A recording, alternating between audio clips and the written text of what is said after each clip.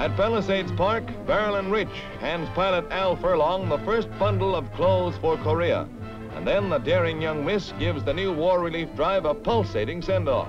Max Hess of Allentown, Pennsylvania cooked up this idea of publicizing the Clothes for Korea campaign, and Marilyn Rich takes it from there, way up in the air over the biggest skyline in the world.